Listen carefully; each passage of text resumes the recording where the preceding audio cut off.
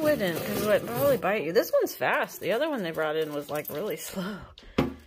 And this one doesn't look as blind. So my cats keep bringing these in, alive and dead. They're called, what are they called, Bush? They're dwarf pygmy moles or something. They're like dwarfy, they're miniature moles. Should send me that. Yeah, I can't remember. There's a name, but until I lived in this house, I had never seen one. Like, even in my old fields on my farm, they didn't look like these. They're cool. The other one they brought in that was still, was really slow. This one is like hauling booty. And the other one, the eyes weren't very open, so it was probably a baby. My cats get these guys all the time.